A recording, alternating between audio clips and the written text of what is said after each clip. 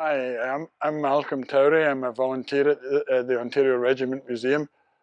I've been working on the Centurion, you can see behind me, for about 2 years now. We've been restoring it from basically a gate guard condition to running condition with fresh coat of paint, all cleaned up and painted. Uh, you've seen some updates on this previously, I think. What we've done lately is we've spent a lot of time cleaning and painting the exterior. The suspension, road wheels, the hull, track guards have all been restored. They were in horrible condition. The same with the bins sitting on top of the track guard. They were all restored and rust repaired and floors replaced and painted. As you can see, the turret is almost all painted.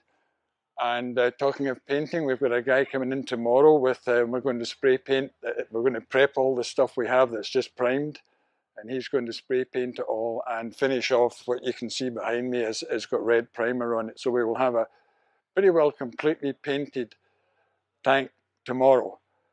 The plan after that is to let the paint dry, and maybe Thursday, this is Saturday today, maybe Thursday we'll actually take it out for its first drive round the track. It seems to run well mechanically. We have moved it backwards and forwards about 20 feet.